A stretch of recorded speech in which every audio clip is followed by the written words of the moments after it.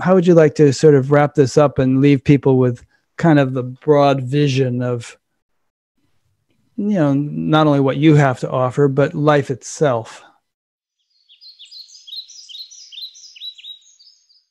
I think the main message would be that people really can believe in themselves, not doubt themselves so much, believe in themselves. And it has nothing to do with the Akashic Records, but just to really believe in, I can do that, I'm bigger than that, you know, it's not the end of the world. Look really for the next higher vibrational level.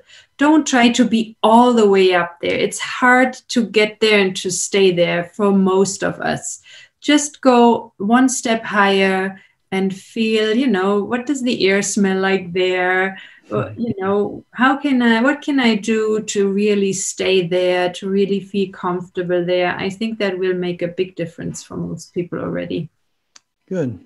Yeah. Like, look for the solution. Don't try to keep on focusing on the problem, hoping that it goes away.